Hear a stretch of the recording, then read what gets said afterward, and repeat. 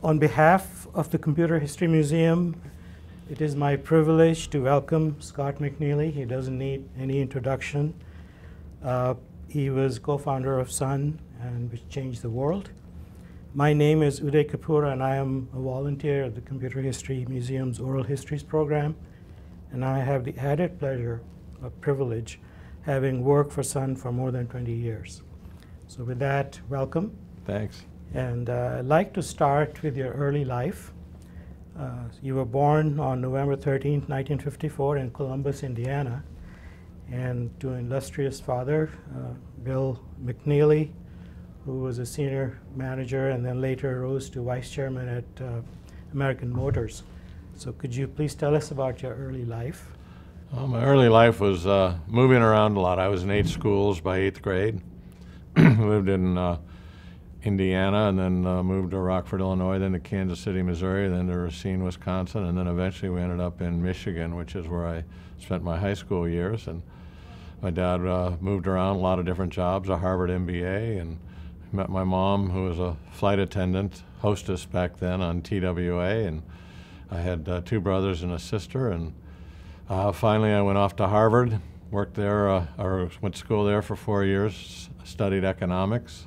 So we'll come back to that. Yeah. So in the early days, since you were born in Indiana and then you really spent your school years in Michigan, Bloomfield Hills, Michigan, and you went to a very prestigious elite prep school called Cranbrook, where Mitt Romney also attended. So in between, what happened? How did you go up to Michigan? Well, we basically just followed my dad around, and he worked for different companies, and eventually he got a job as head of purchasing for American Motors, one of the big 4 automakers at the time, in Racine, Wisconsin, Kenosha actually, and then he got promoted to Detroit to go run a piece of the marketing organization. So we all moved to Detroit. That's how I ended up there. Okay, thank you. And I understand you were around bright people in the school. It's an elite school, and you were very active in sports. Can you tell us a little bit about that?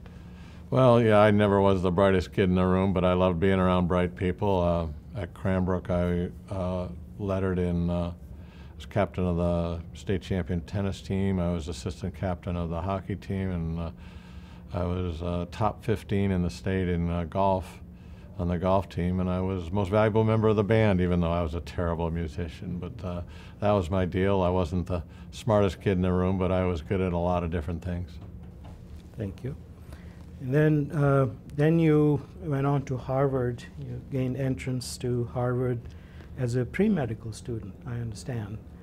And it was your father's alma mater, so can you tell us a little bit about that experience? Yeah, well, my dad and his 3 brothers all went to Harvard and all got graduate degrees from Harvard. And I got into Stanford and Harvard, and my mom said, go out to Stanford and be a playboy. My dad said, go out to Harvard and make something of yourself. And the responsible part of me went out, and I went to Harvard and started off in a pre-med role, but I noticed about 60% of the class was pre-med, and I thought, well, there's plenty of doctors, and I fell in love with economics, and my economics professor, Bill Reducial, who to this day is best friend, godfather to one of my children, was in my wedding.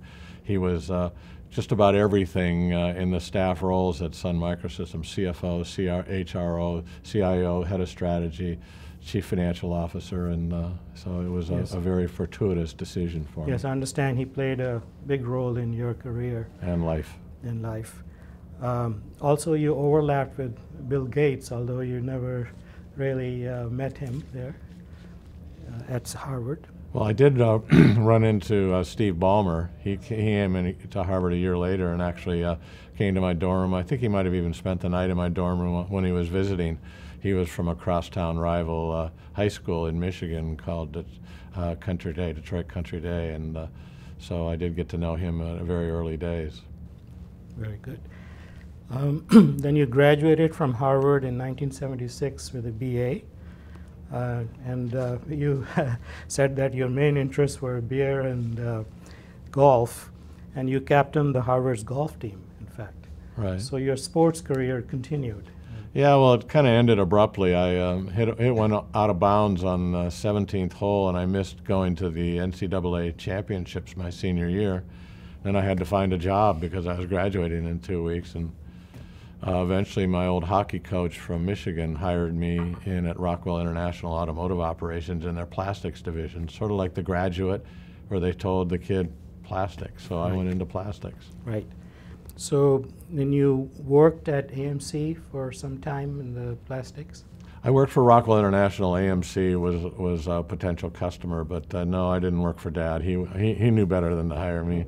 So, and I also worked for Roger Penske in the summers. My first job was $1.75 an hour, wash boy and car porter in Penske Chevrolet in Southfield, Michigan. Right. I understand your father played a big role in your education in terms of, you used to study his files, and you learned a lot from that. Files were a little different thing back then. He would come home and have a Manhattan and sit in his chair and empty out his briefcase, reading it and making notes, and I would sit down at the foot of his chair and watch what he threw in the forward file in the trash and in the save file, and I would ask him questions about it and say, why did you do this? What's this all about? And he was nice enough to help me out a little bit. After that, were you looking to continue your education in the business field? Yeah, I'd sort of always thought I should get an MBA, and so I tried for the first 2 years right out of college, and my first year out of college while I was at Rockwell to get into Harvard and Stanford, and I got into neither. Then finally the third year while I was still working at Rockwell International, I got into the Stanford Business School. I didn't finish the Harvard application, and I went to the Stanford Business School. And I understand that you were one of the few MBA students concentrating on manufacturing. Yeah, I took all 3 classes that Stanford offered in the business school on manufacturing. Seems to me the Stanford Business School is much more interested in teaching ethics and public policy these days, and manufacturing just wasn't a big deal even then. Right. So what aspect of management in manufacturing did they emphasize? What do you remember? Very little. I mean, to be honest, I don't think an MBA is a very applicable discipline for graduate school, because you don't do anything that you do. If you're a chemist, you do chemistry. If you're a physician, you smash atoms. At business school, you don't raise any money, spend any money. You don't hire, review, or fire anybody. You don't design anything. You don't make anything. You don't sell anything.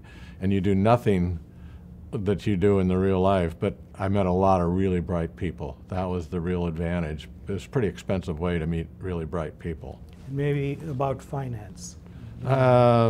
Even that? I learned a few accounting words that certainly you can learn online today very quickly and very easily and very cheaply.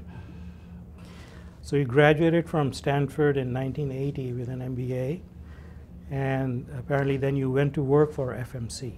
I was dying to go back into the factory. I love making things. I love taking raw materials, adding some labor and some process and putting it in a box and shipping it out for more money than it cost to. It just seemed to me that was real life, and I couldn't get a job in a manufacturing environment. Every time I interview a manufacturer, they said, no, you're too important and too educated to put in the factory. And I'm thinking, how do you learn about a business other than actually getting in there and building the product? Finally, FMC Corporation said, we'll put you on the corporate manufacturing staff in Chicago doing strategy, and then in a couple of years we'll move you into the factory. So I went with FMC Corporation. So their manufacturing was here in San Jose? Well, they have places all around the world, and I fell in love with a secretary out here at the San Jose tank plant where they built Bradley fighting vehicles. And I told him, either you move me out to California or I quit. So they moved me out here, and I worked in the factory, was a plant scheduler in the factory, and then 10 months later got into the computer industry. Right. So while you were working there, I guess Bill Reducial approached you for a position at Onyx? That's correct. He was buying the computers. He was working, I believe, for an econometrics firm for Otto Eckstein. and he was trying to buy computers, and they couldn't ship them fast enough, so he called the CEO, Doug Broyles, and I went over and interviewed with them, and they gave me the job basically on Bill Reducial's recommendation. I didn't know what a computer was. I didn't know what a disk drive did. Was not an engineer, and it was a pretty fortuitous step into the Silicon Valley for me. So were you looking for a change, or you thought that was a good opportunity? You know, I remember walking in and seeing, I came from the car business and the tank business, and I remember them showing me the Onyx computer, which was the first computer to put Unix on a microprocessor, and it was a little box, not much bigger than a very small suitcase. I lifted the cover off, and I said, how much do the components cost in this thing? And the guy says, oh, about $3,000. I said, what do you sell it for? He says, $25,000. I said, really? How long does it take you to make them? Oh, about 5 hours. And then we let them run for 2 days, and if they don't break, we ship them. I said, are you kidding me? This is like stealing, because I know how hard it was to design and build a car and the gross margins and all, and I thought, this is like stealing. I'm in. So that's why I made the shift from building tanks to building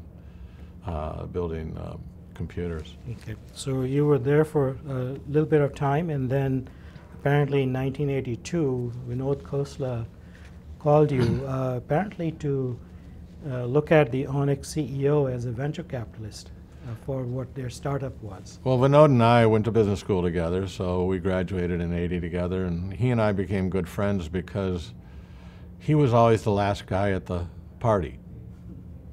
Now, don't ask me why, I know, but we became good buddies, and then after, we actually started a company before Sun called the Data Dump, and Vinod doesn't like to talk about this, but we thought it would be a good idea to put 4-phase mini computers near campuses and allow timeshare availability for word processing, not realizing that all of a sudden everybody's going to own their own PC and do their word processing that way. So the Data Dump, boom, we lost Carl Berg, a big developer. We lost all his money there, but Carl also invested through Doug Broyles, who was the former Onyx CEO, into Sun, so he kind of cut us some slack because he made a lot of money on Sun Microsystems as one of the original investors. Right. So he approached you, Vinod approached you for the position at the startup. Well, he actually called and said, hey, I met this guy, Andreas von Bechtelsheim, who's invented the Stanford University Network workstation. He said, we can start a company. Do you know any venture capitalists? And I said, well, Doug. Let's go meet Doug Broyles at, West Coast Ventures at the time.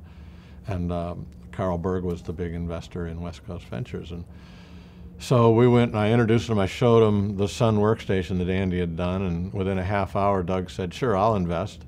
And so I took Vinod over to the McDonald's right here at, what's it called, Sand Hill, not Sand Hill, Page Mill and El Camino. And I said, congrats, you got money now from Bob Sackman at US Venture Partners and Doug Broyles, congratulations. And he goes, well, are you going to quit tomorrow?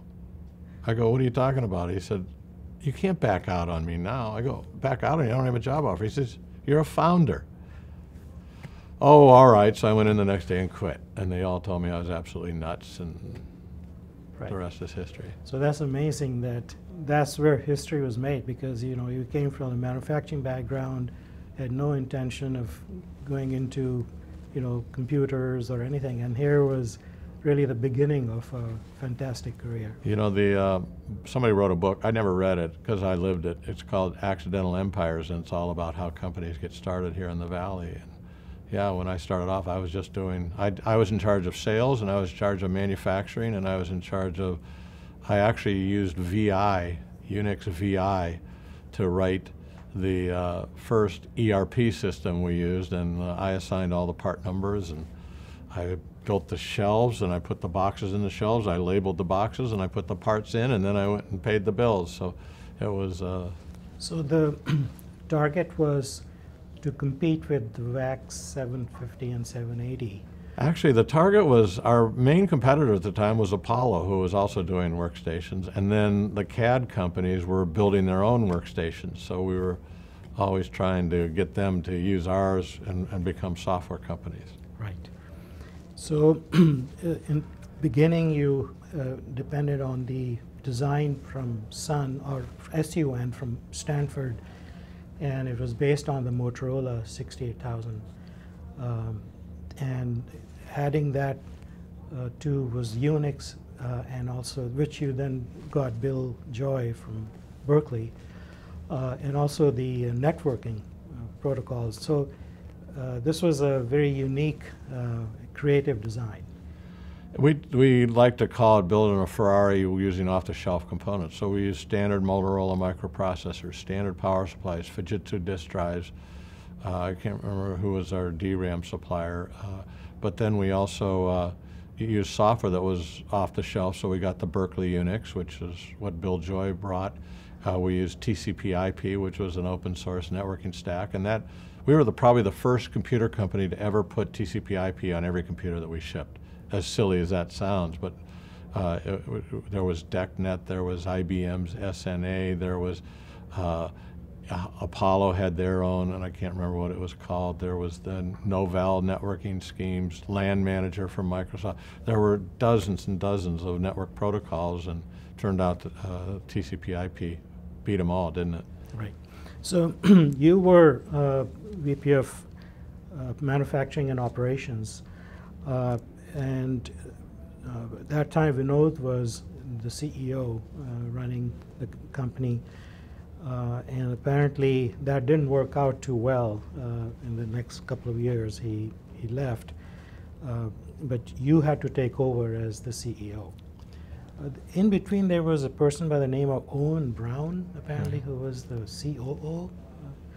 Yeah, I think the board sort of was a little green. It was I think one of John Doerr's first ever board. You know, one of the greatest venture capitalists of all time. I mean, he really is. And I think we were all sort of learning our way around. We had 4 27-year-olds who had founded the company and were running it.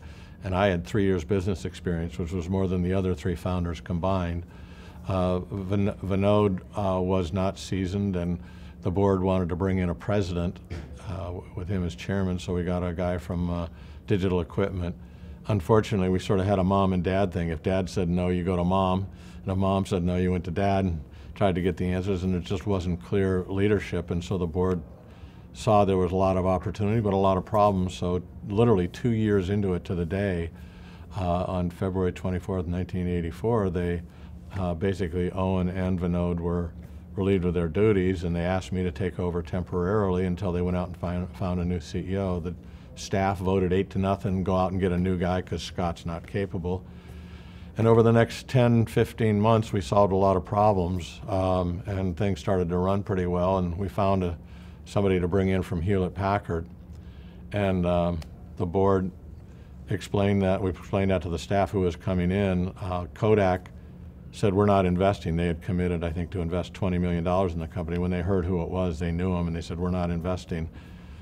The whole thing was about to blow up. The Kodak guy came out, their operations guy, Dick Kleinhans, interviewed everybody, talked to everybody, asked my staff. They voted 11-0 10 months later to keep me as CEO, not bring in the new guy. So he went to the board and he said, we'll invest under 2 conditions. 1, Scott stays CEO, and 2, we have a 5-year veto vote on any new CEO if you try to replace Scott. And the board said, okay, we'll keep Scott. My staff was happy. And then Dick Kleinhans sat down quietly and he said, do you want the job? I go, well, I don't know. He goes, well, if you take it, you know, buck up, take control, be the boss, stop being wimpy, take over. And he really kind of kicked my butt big time and said, be a CEO and stop being so wimpy. And so this was also the time when you hired a lot of creative people and fantastic people. So maybe you can name a few and how. Oh my gosh, there were so many good people. And you know, the one guy who probably gets very little credit here in the techie Silicon Valley was Crawford Beveridge. He was my hire for VP of HR, and he was my confidant, my right-hand man. He was my trainer, my educator, my developer. He kind of, very senior, wonderful guy from Scotland, and he helped us bring in Carol Bartz and Bernie Lacroute and oh gosh, I'm going to remember a whole bunch of the names, Bob Lux and all of the finance people. He made people comfortable that this young kid wasn't a wacko. And then on the technical side, Bill and Andy just kept bringing in all of the superstars like the Tom Lyons, or Pugs as he was known, James Gosling, obviously, and then relationships with guys like Patterson and other folks. I mean, it's just too hard to name all of the brilliant people there, and you know, A people hire A+ people, and it just took off. Right. And on the product side, at that time you were designing with the Motorola and apparently with Intel architecture as well in the beginning. I think we started with a Motorola, and then I think we did Intel a little bit later. We did one experiment. We built a 98% compatible Intel computer. That didn't go very well. You know, we made a lot of mistakes in the early days. We did a lot of things right. We had Route D running on Sun OS on our computers. People would take the monitor off and use it as a router. We never went after that business. Cisco happened. But Bill Joy came in one day and said, we can build a better microprocessor with my buddy Patterson, and they invented the first Sun RISC architecture, SPARC, and that became a massive success. So when did the move to SPARC happen, or at the beginning, or the decision on SPARC?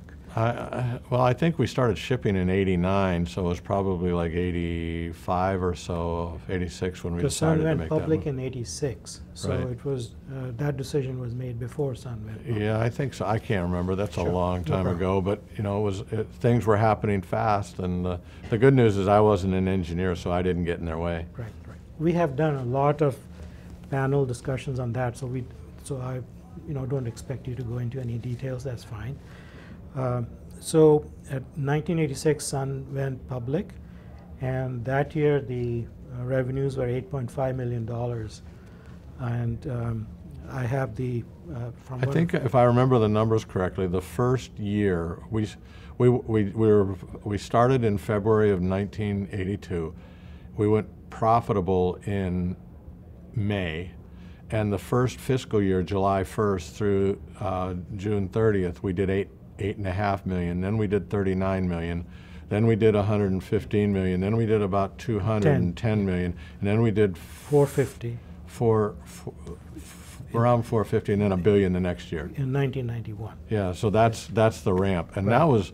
that was real revenue. It was as crazy as it gets. I know. So with that kind of a growth, you must be growing the staff. You must be doing a lot of stuff to, you know, achieve that.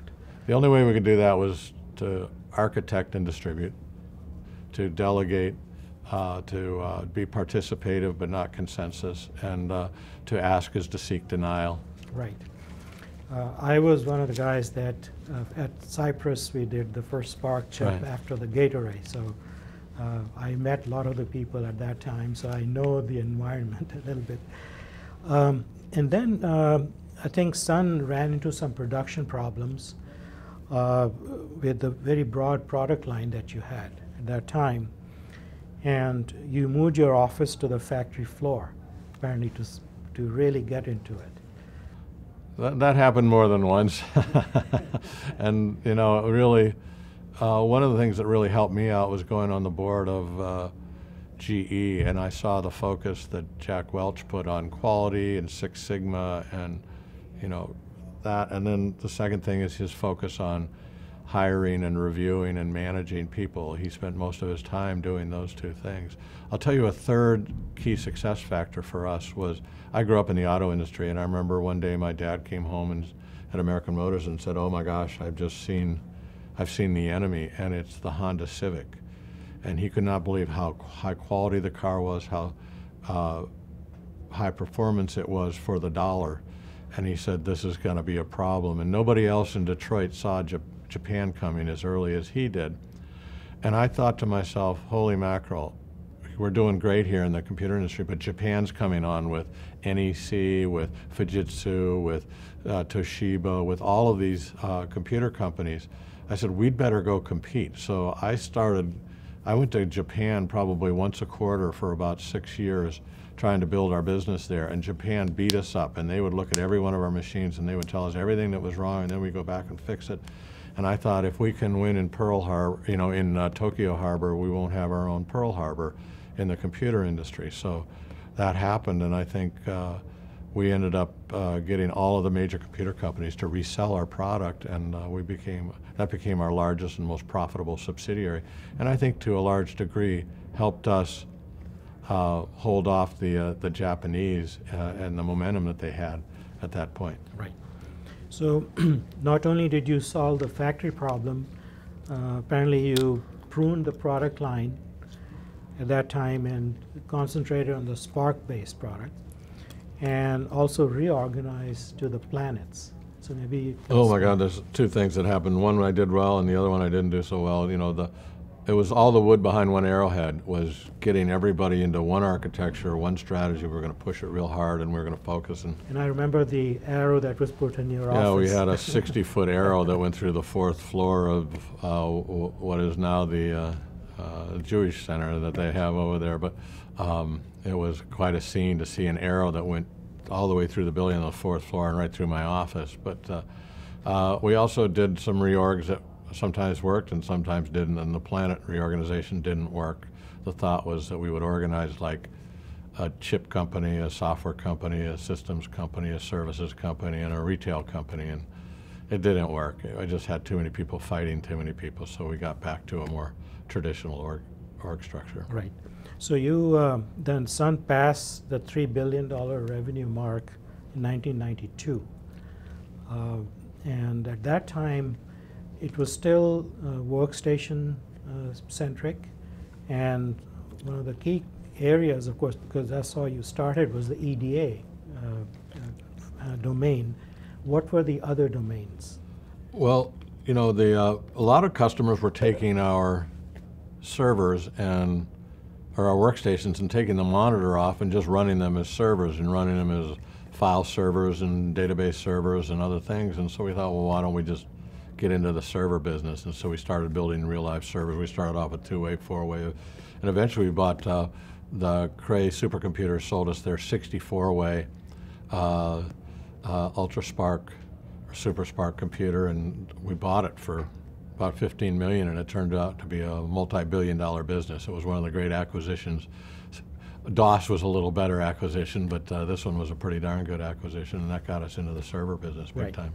So initially you were, as you said, using the workstation technology as servers, but then you also seriously went into the server business.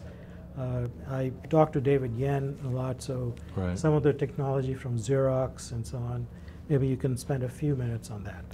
Well, it was nice because we had all the pieces. We had the microprocessor, we had the computer manufacturing and design business, we had the operating system, we had the networking protocols, and the systems management software. So we had all of the pieces to go out and compete, and we had a real advantage in the sense that we were open source. We had open interfaces, and I would always tell customers that we had a low barrier to exit, which was a very safe buy, and as opposed to getting locked into a mainframe or a VAX environment or into a Microsoft environment where you fundamentally, once you got locked in, you were sort of stuck. Right. So the competition in the Unix servers, was SGI, and who else was there? Well, there were a lot of people doing Unix. We happened to be the #1 Unix, and eventually Hewlett-Packard, DEC, and IBM got upset with us, and they decided to form a consortium, OSF, Open Software Foundation. I called it Oppose Sun Forever Foundation, and they tried to gang up. So then we went to AT&T and we merged Berkeley Unix with System 5 Release 4 and created a merged Unix that had much greater volume, and we ended up kicking OSF's butt pretty good on that one. But in terms of volume, you were still behind the Wintel volume, apparently. Volume was always a bigger issue, depending on how many transactions. If you looked at it in terms of the number of transactions you drove, or the amount of business processes you ran, or the amount of Oracle licenses that you ran, we weren't a desktop volume player because we always had workstations and then enterprise servers. But yeah, volume was always a bigger. The biggest deal we had was Intel on the microprocessor. They had such high volume, and the binary the binary capture that they got of people compiling to their chips was a big issue, which is why Java was such a big thing for us and a big breakthrough. So we'll come to that. But at that time, Microsoft announced the Windows NT and then Windows 95. And so there was added pressure on Sun to come up with approaches. Oh, there was always pressure on Yes. Sun. And the most favorite project code name in the industry was Eclipse. Everybody wanted to eclipse Sun. We were rocking and rolling and winning. We had won the application developer war with just about every one of the key developers. But then there was the Windows environment, and Windows wanted to try to move their desktop environment into the NT server space. That was marginally successful. They certainly spent a lot of money on it. Right. But you had already coined your team had already coined the dot in the dot-com boom phrase, and so you were getting a lot of buzz, and so there was certainly conflict with Microsoft at that time. There wasn't conflict, there was friendly competition. So, certainly they were getting buzz with NT and also Windows 95, and so I think there was a move on Sun's part to work with some other companies to have an antitrust action against Microsoft because of the monopoly. Could you say a few words about that? Yeah, that wasn't really a move with other people. We basically went after them for taking some of the Java class libraries and renaming them and dropping some of the other class libraries out of their developer kit, which was destroying one of the great features of Java, which was write once, run anywhere. So that was really what we went after them for, and we had a settlement that basically resolved So maybe that. I just step forward a little bit. So you needed it's called a magic ring, and so Java was developed, initially started off as a project called Oak that James Gosling's team were doing for distributed computing. And then in 1994, there was a little bit of frustration, and there was some fear that James' team was going to quit. And Eric Schmidt made a presentation with them on Java applets and pages on the World Wide Web, and how they could add motion and full-blown Java applications for business applications. And I think you heard that, and that made a big showing. Well, I do remember when Eric came in and showed us the browser, and that was a big eye-opener. He brought over the Netscape browser that Mark Andreessen was, or the Mosaic browser, I think it was at the time, I can't remember, and that was a big. But Oak actually started because we had recruited James because Bill Joy called him the greatest programmer in the world, and when the greatest programmer in the world calls somebody else the greatest programmer in the world, you got a great programmer. So James came on board, and I heard a rumor in the grapevine that he was going to leave, and I went, oh crap, he can't do that. So I called James, I called him into my office, and I said, what's up? He goes, well, I want to work on some consumer technology. I want to get out in there in the volume. Consumers driving the technology, not the enterprise, and so I'm going to leave and go do something. And I said, no, you're not. He said, what do you mean? I said, James, anything you want to do, anywhere you want to do it, forever, for how long you want to do it, with whom you want to do it, for as much as it costs, I will fund it. I will protect you. I will make sure that you can go do whatever you want to go do, but all I ask is you come back to me in a week with a back of the envelope business plan about where and what you want to go do, and then I ask that you come visit me once a year and tell me how you're doing. That's it. You can't leave. You're going to go do this. I don't care what it is. It can be anything. He looks at me and says, really? I said, yeah, now get out of here. He smiled, got up, walked out. A week later, he came in and started Oak, and then it turned into Green, and then he was going to build a universal controller, but then he needed a language and an operating environment to do it, so he invented Java. Then all of a sudden, Andreessen and James decided to marry the Mosaic Netscape browser with the Java VM. We had the distribution channel, and Ed Zander did a brilliant job of launching it, and the rest is history. So, so nice that he stayed. You know, he just got the award as a fellow from the museum, and universally recognized as a, you know, fantastic genius. The unknown piece of it is 4 times the Java project was taken out of the budget in a cost-cutting exercise by different folks, and 4 times I put it back in. That's my only claim to fame on Java, is that I just trusted James, and I was not going, and I committed to him we were going to follow through, and so I did not let anybody take that out of the budget. So Netscape played a key role in the distribution and making it widely available. And then I think your strategy was to have it in the Windows with Microsoft. So after a lot of work, I think they agreed, but as you said earlier, they were really not serious because they wanted to, you know, change it for their own purposes. True.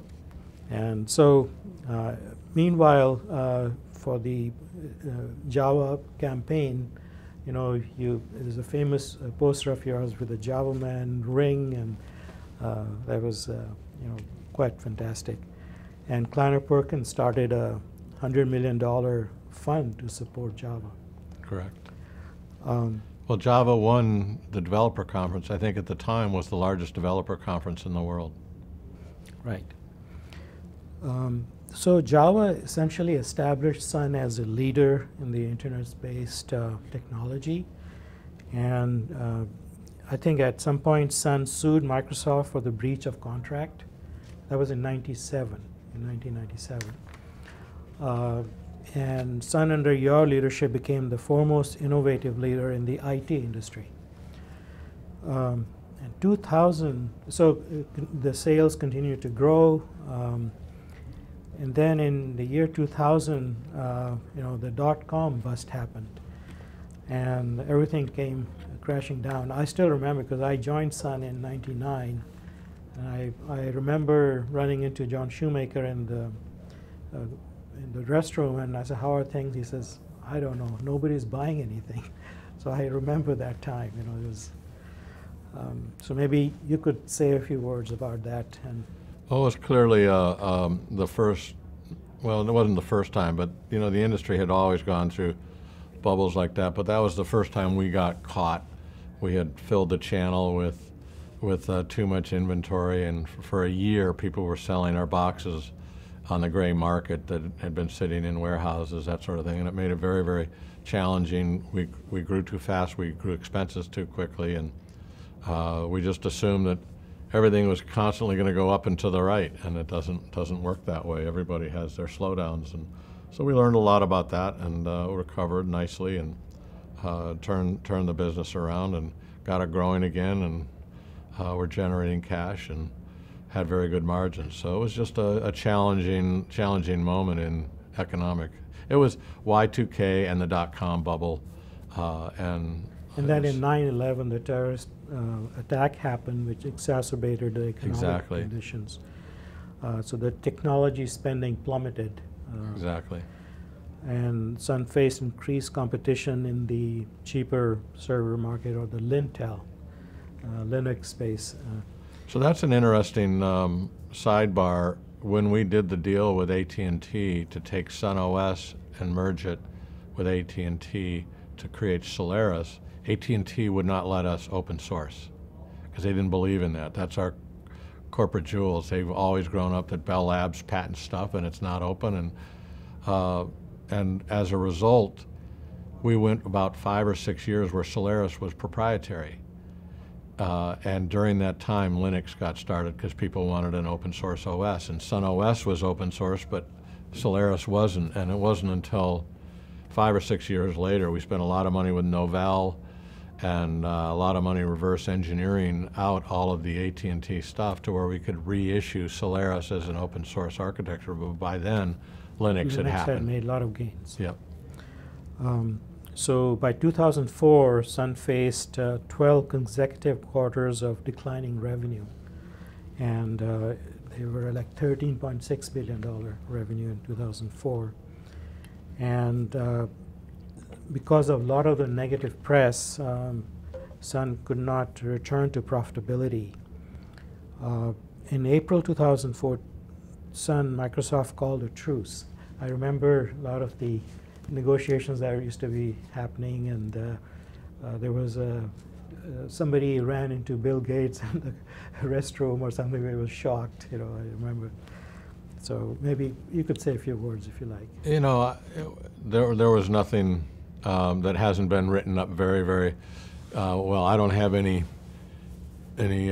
special color on that. I think it was just both companies doing their best to try and protect their shareholders and protect their business strategy. So it was a good, fair fight. Right, and then Greg Papadopoulos was working with Bill Gates about the roadmaps and how to work together. We worked with everybody, and we competed with lots of people. So it was a very open environment that way, and a lot of people doing lots of different things. We were doing everything from chips to services and everything in between. So right. We touched a lot of companies. So a lot of the analysts in the industry read the deal as a capitulation by you, that you gave into, because you were so feisty until then. I don't know if it was a capitulation. The $2.4 billion settlement is the largest antitrust settlement in the history of anything, I believe. So I think we walked away pretty well. Right. And there was also speculation that maybe you wanted to hand the reins over to your successor at that time. I wanted to do that from day one. In fact, when I took over in 1984, before I said yes, based on the Dick Kleinhans meeting, and before I said yes to the board, I went home, had dinner with my mom. I was single at the time, and I didn't know who else to talk to. I said, "Mom, I don't really want to be CEO. It's too hard to work. I saw how hard Dad worked, and I'm not sure. I'd love to be a good number two, a COO type or whatever, but I don't want to be the lead dog." And she said, "Oh, just do it for a year, and then you can step aside." So I just went back and said, "Okay, I actually handed my resignation letter to the board, signed. I said, here's my resignation letter. I'll do this for as long as you want, but whenever you're ready, whenever you find the guy to replace me, I'll help you recruit the guy to replace me. I will step aside and I will help out the new guy." And that was my commitment. And I spent most of my career trying to develop a replacement for me. And if you look, there's probably a couple of hundred former Sun execs who built Crawford Beverage, and Bill McGowan, my HR guys, helped develop, as I kept looking for somebody to replace me desperately for all of those years. And Eric Schmidt and Bill Coleman and Carol Bartz and Phil Sampere and all these other people who came through there and ended up running something, probably 200 former Sun execs who became CEOs in the Valley and around the world. So guilty as charged. I didn't ever really want to be CEO. And I remember when I finally did step down, I said to my wife, I finally know how to do CEO. I finally have it figured out. Things were running great. And I handed it off to Jonathan Schwartz and stepped down. I had boys that were 2, 4, 6, and 8 at home. I'd been through all the battles. I'd seen all of the movies. And quite honestly, I was saying, how much longer do I really want to keep doing this? I'd rather go home and raise my 4 startups at home. And so I stepped down, and 5 years later, Oracle bought us. Yeah, you still, in spite of that, you still work for 22 years as a CEO. That was the longest. That's a long time to be in the piñata. It's a young man's game, and it was. I don't regret spending 1 minute at all with my boys. Right.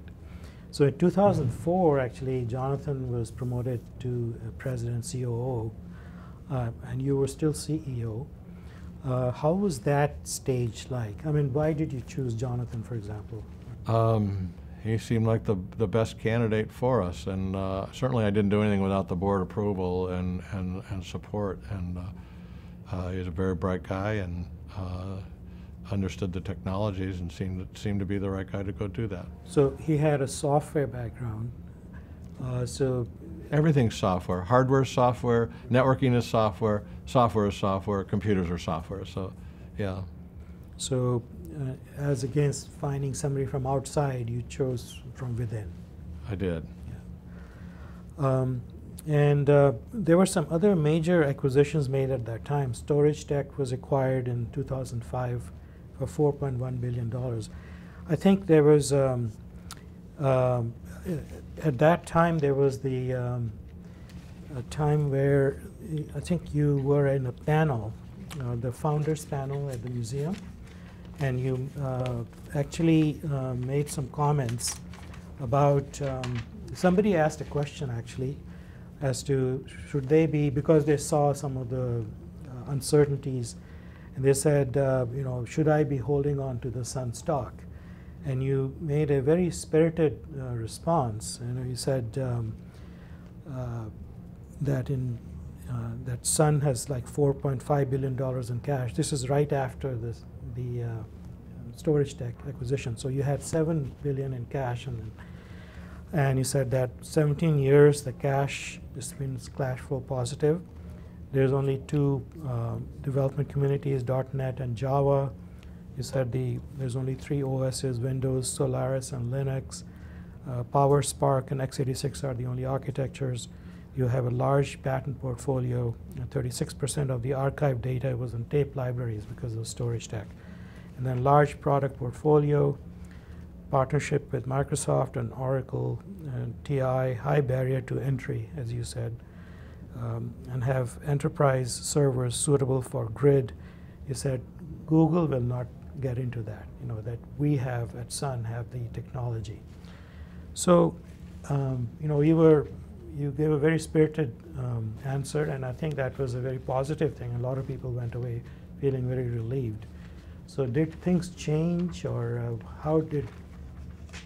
You know, when I stepped down, I felt like the company was in good shape, but had obviously lots of strategic challenges ahead of it. And did I want to go and transition the company to the next generation, or did I want to literally get out of the piñata? You know, it's been 30 plus years I'd been hammering away at this and working a bazillion hours, and I had my wife at home with 4 young boys, and I didn't think it was fair. So I made a very personal decision, not a corporate decision, but I tried to do it when the company had 48.5% gross margins, was growing, had billions of dollars of cash in the bank, was gaining market share, and had a really solid team. And you know, I did the best I could in preparing for you know, the next generation. But it wasn't without a lot of challenge. If you look at it, all of the computer companies got wiped out, all of them, and none of them were able to transition. The only one who's actually been able to do that has been Microsoft. With the desktop position that they have, they've been able to build Azure and build and be one of the top tier players in the cloud. The network is the computer, but nobody else was able to make that transition. And Oracle and SAP and all the rest of them are all trying and fighting to become a cloud player, but you know, it's Google, Amazon. Interestingly enough, it's a search company, a book sales company, and Windows company that have made the transition to cloud. All the computer companies got wiped out. Right. So in terms of cash, I think, like I was saying, $4.1 billion for Storage Tech. And then Jonathan was made CEO in April 2006. And then MySQL was acquired for $1 billion. So there was still a continuing focus on open source. And so, because there was no revenue as such for MySQL, right? Correct. So there was some revenue. Okay. But it wasn't. So you agreed with that decision, for example, or? Well, you know what you do when you step down as CEO is you let the new CEO implement their strategy. You know, I wasn't going to get back in the piñata, and the board has to support the strategies until they don't. Okay. Right. Okay. So did you have? So you were not driving from back seat. You were basically letting the board be the decider and let Well, the CEO decides, Right. the board approves the plans, Right. and the board makes sure that the Right. assets aren't being misused. Right, So. right. And so the Sun sale to Oracle happened in 2009. So that was also interesting in that there was a lot of speculation because at that time, there were HP and IBM and then finally Oracle. So can you shed, because a lot of things have happened already, can you shed some light on what happened? What were the... Well, I think there were, two final bidders, and Oracle and IBM were both bidding for the business, and Oracle, Larry Ellison, came in with a deal that was in, quote unquote, all ways, according to our counsel, always better for the Sun shareholders and employees than the IBM deal. So, and then it went to a shareholder vote. And at this point, it's not the board or the CEO that makes the decision. It's a public company. It's the shareholders, and the shareholders decided that was a good deal. Right. So you had a very emotional goodbye to Sun when you left, and in fact you said, Sun in my mind should have been the great and surviving consolidator, but I love the market economy and capitalism more than I love my company. The invisible hand is doing its thing quite efficiently, so I'm more than willing to accept this outcome. I guess you really believe in capitalism, and so by the invisible hand you meant the market forces. Exactly. Okay. We were a public company, and you know what? I have so few regrets. I don't have any. I mean, I wish I'd been smarter, but I'm not at all ashamed. I'm incredibly proud of every employee, everything that they did, all of the hard work that they put in, the way they changed the industry. And even though we got acquired, I think we exploded into all corners of the computer industry and the technology space today, and our culture, our style, our thought processes, our technology, our wisdom has infiltrated so many other companies that we were like a virus that just went into all corners of And the a very healthy technology virus. constellation. And Very I think, ethical and healthy virus. yeah, I mean, Sun went 30-some years without any hashtag anything kinds of issues. There were never any technical or legal or ethical or moral breaches, because we just played hard but played by the rules. I always said you want to break the rules of business but not the rule of law. Right. So in fact, one of the questions I was going to ask you was, what were the top 3 causes of Sun's success? I mean, we already know that the people, the innovation was one, the leadership that was shown. I think we shared in the success. We didn't try to have all of the success be in the hands of one person, employees, shareholders, partners, customers, suppliers. We allowed everybody to share in the success. I think we were very open with our interfaces, our source code, our partnerships, all the rest of it. So we were a very sharing company on that front. And then I think we just enjoyed work. We kicked butt and had fun. And I would always tell people, listen, it is your job to have fun. If you're not having fun, sit down with your boss. It's 51% your responsibility to have fun, 49% your boss's, but sit down and say, I'm not having fun for the following reasons, and here's how it would be more fun, and tell your boss, Scott says I'm supposed to have fun, let's figure it out. And it was okay to have fun. I was going to ask, when did you first consider stepping down from your CEO job, but I think you already said that. The day I took over, they had I don't know if that letter still exists or if anybody kept them. I think Ken Oshman told me that they just ripped it up immediately and threw it in the trash can. But that should be here at the Computer History Museum. So what were your greatest frustrations in driving Sun's success? My greatest frustrations were probably what the board always told me, that I hung on to people too long and didn't step into them, because I never hired anybody I didn't like. I never promoted anybody I didn't like, so I always had a hard time letting somebody go, and I was just too nice that way. But I'm okay with that. We did all right. Right. So if you had to do it over again, would you change anything? For example, next person after you, or anything? You know, that's such an unfair question. I've lived the most lucky life. I have been involved in the greatest industry of our times at the time when it was just absolutely exploding and doing wonderful things. I think we've touched just about every piece of technology that's out here today. We were earliest doing Google Glasses, wearable computing, virtualization, open source, risk, you know, all of the things that we did back then, artificial intelligence and machine learning, and we were on the ground floor of all of that stuff. We have had such an impact. I just wished everybody literally yesterday happy birthday, or 2 days ago happy birthday, and my Twitter feed is just exploded with people saying this is absolutely the best, and it's 100,000 to 1 positive to negative notes from everybody about this thing. And I think if you talk to anybody who worked at Sun, they will tell you it was the best place they ever worked. How could you possibly?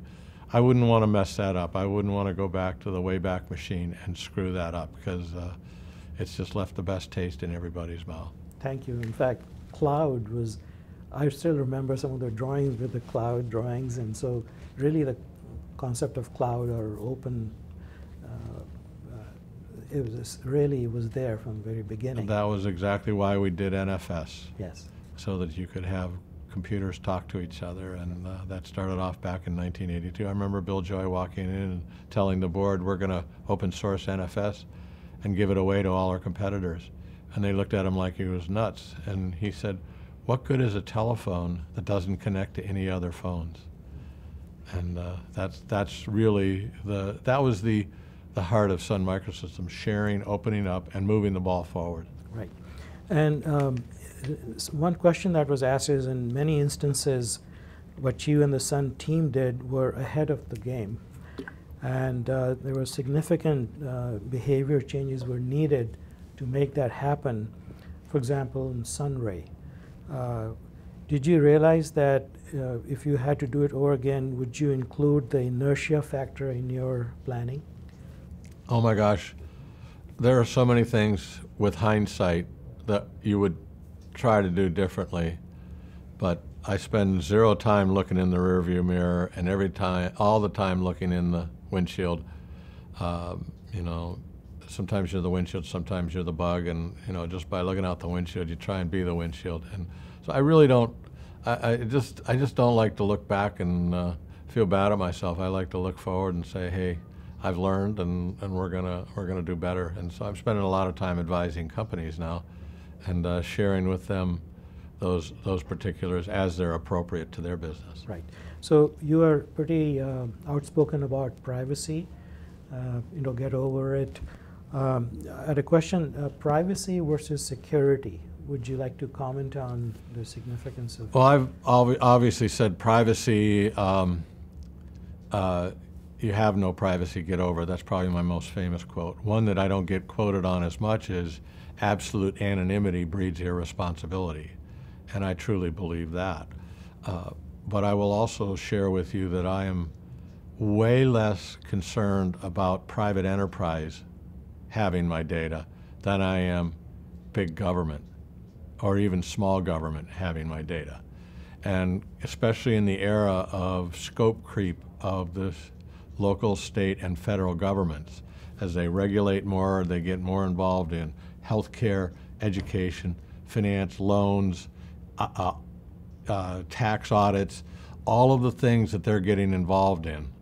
It scares me to death when the government has my data, because you talk about security. Well, I'm mostly worried about the government and my security.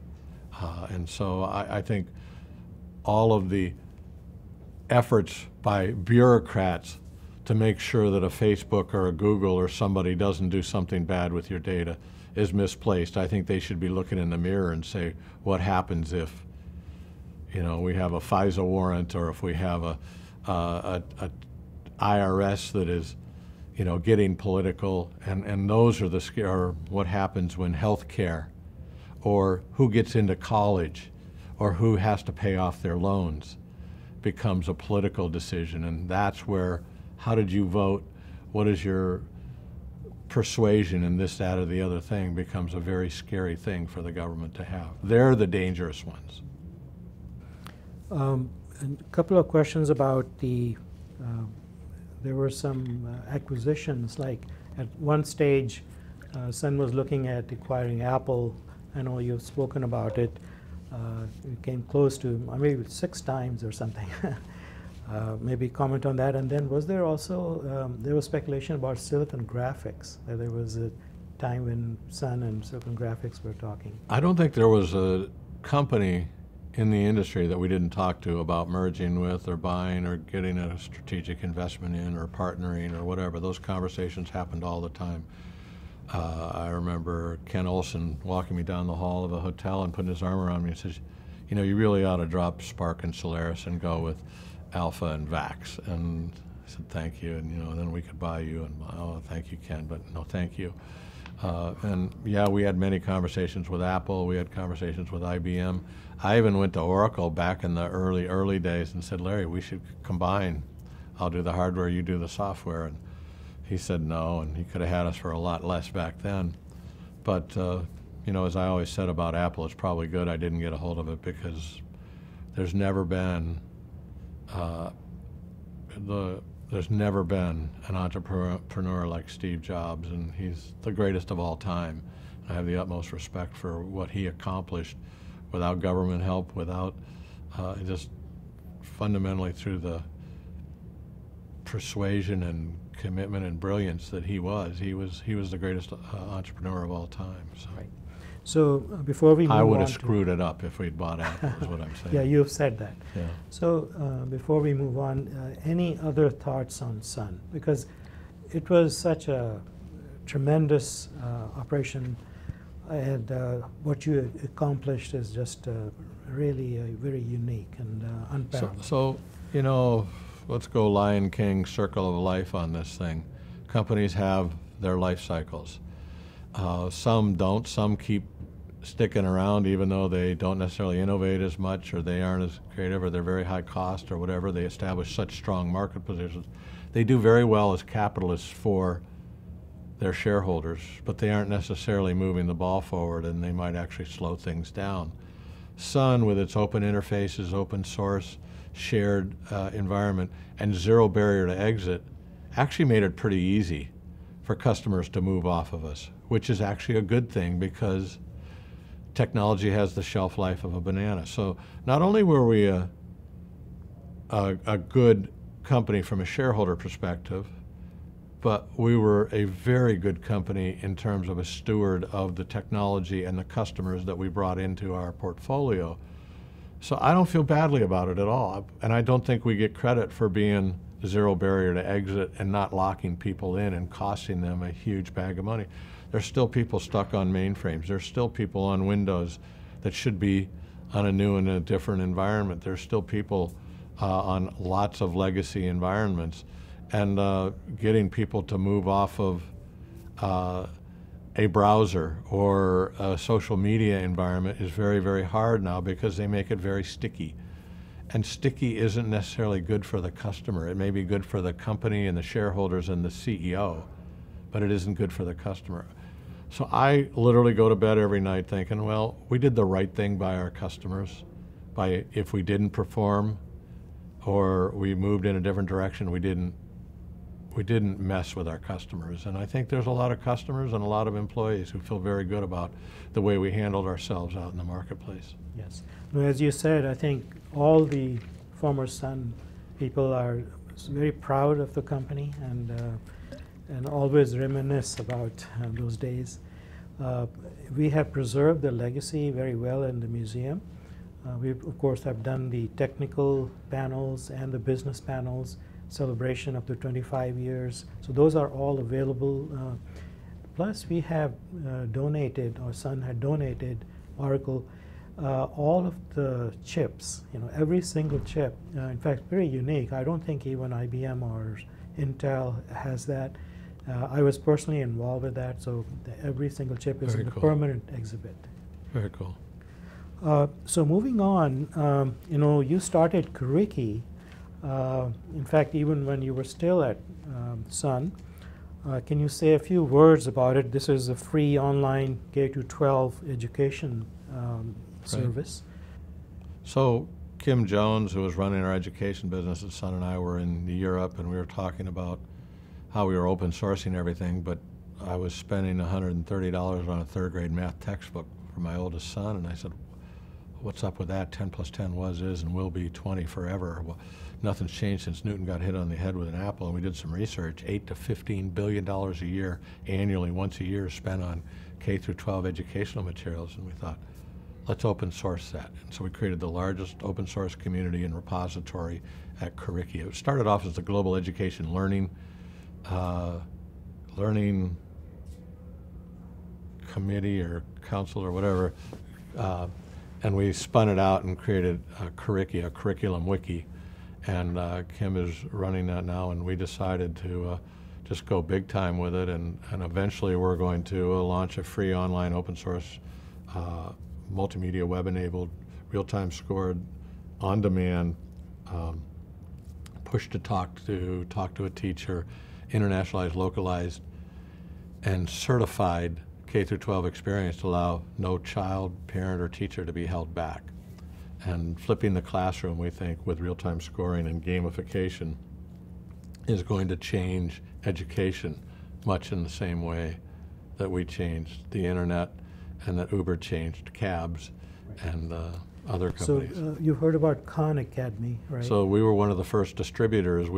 Because Khan was on YouTube, it was blocked in schools, but we're a curated, moderated site, so Khan stuff could run. So we have that and 275,000 other learning assets on our website. Right, wonderful. A friend of mine actually is doing the same thing in the college domain. And so it'll be interesting to get his views, and I will forward those to you. Cool. And then in 2011, you co-founded Wayin, which is a digital marketing company in the cloud share domain, cloud space, social intelligence and visualization. So maybe say a few words about that. So Wayin is all about zero-party data. Third-party data is today sort of kryptonite. You don't want to go near it, and Cambridge Analytica and the Facebook thing has gotten everybody very wary about people using your data and selling it to third parties.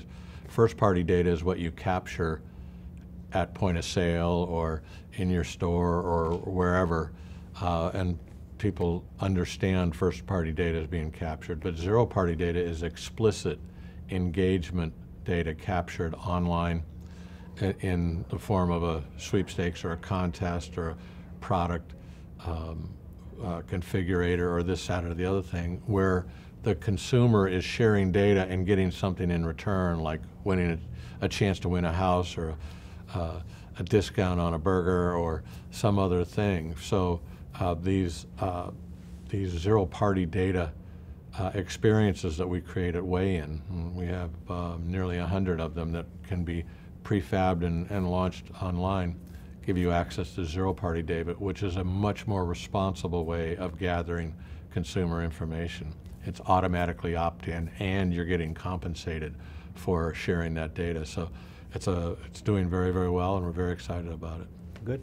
So you're no longer the CEO. I think you moved on. I did that for a little while temporarily until we found a real good one, because it's a young man's game. Good. So I understand that you're also involved with many other investments. So anything you want to talk about? Also like to get your views about your recommendation to somebody who's starting a career. So, I'm advising lots of companies. I advise for stock. I don't go as an employee. I don't ask for salary. I don't ask for a title or whatever. I just quietly help people out with no commitment, and if they pay me stock, the more stock you pay, probably the quicker I'll answer your email, and it's not going to change my life, but I don't know how else to prioritize my time. I just love it's like business school case studies that are real and they really matter, and I love helping little young capitalists get going, and so anything I can do to help. So I help from the very largest companies, the very largest telephone and consumer companies, all the way down to two-person startups. And it keeps me in the game, and I can use my wisdom without having to get up and drive into the office every day and interview somebody. So that's what I'm doing. My advice to young people is protect the private sector. The private sector is where innovation happens. It's where personal responsibility is rewarded. It is where you're, without financial freedoms and liberties, you will not have social freedoms and liberties. And the new young groups are so focused on social justice and on equity and on victimhood and all the rest of it. Let me tell you, the economic wars that we fought have a byproduct of employment, training, taxes, goods and services, innovation, and self-esteem. Redistribution destroys all of that. And so my advice to all of the new startups is protect the private sector, trim back, limit, and stifle the growth in the state, federal, and local governments, because they will destroy the opportunity for the great American dream. And I don't think people understand that. Most of them have been educated by government schools, government sector union teachers, and tenured professors. And government schools and tenured professors will teach you not about the private sector, but the government sector. And I think they're all massively misdirected in their education. So I worry as we hurtle towards 50% of the GDP into the government sector, and as we have 2/3 of the federal budget being redistribution, where we take money from those who earned it legally and give it to those who didn't, to corruptly buy votes and to stay in power. So that's my advice to you, is as your head's down, being non-political or being socially justified, you're letting the private sector slip away, and then it's not going to be pretty. Thank you. You have 4 boys. I think you're very proud of their achievement. Maybe you can say a few words about them. You know, they're all young and they haven't really achieved. I'm very proud of their comportment, their sense of duty, their personal responsibility focus. They're gentlemen, they're polite, they're respectful, they're humble, and they're incredibly hardworking and honest and high integrity. And whether they succeed or not is not important. It's how they're playing the game and how they're going about it. I couldn't be more proud of them. I'm happy for their successes, but you know, they're still very young. The oldest is only 23. The youngest is heading off to college next year. So I think they're very well set up to make a positive impact on this world. They've done very well in golf. They're all good golfers. They're all good hockey players. 3 of them are second-degree Taekwondo black belts. They're all straight A students, because mom won't feed them if they don't get straight A's. So, you know, they want dinner. You want to play sports, you better be a good student. So what are your, what do you do for leisure? I know you used to go yachting at one point. I never was a yachter. I used to play hockey. I stopped that at the age of 55. Too many broken bones and blood clots and stuff like that. Thought I was kind of dumb to kill myself playing hockey. I still play golf. My handicap is rising like the Sun stock price used to, and but you know, I'm doing all this advisory work. I'm looking forward to empty nesting with my wife and doing a little bit of travel where I don't have to sit in conference rooms the whole time and go see the world as a tourist a little bit. But fundamentally, I have 4,300 emails in my stack of people I'm advising and companies I'm trying to help. And when I have the energy, I sit down and I plow through those and I try and help as many companies as I can. I love capitalism. I love the private sector. I love the economic war that has the only casualty is all of those things I talked about. You know, all of the things that happen when companies compete. It's a great way. It's not like physical war where there really truly is carnage. and listening to these politicians who want no carnage in the economic wars. They don't understand that that's what develops us, that's what gives us wisdom, and that's what creates winners. And without winners, show me a geography with no billionaires and I'll show you a very poor geography. Thank you so much. Thank you, sir.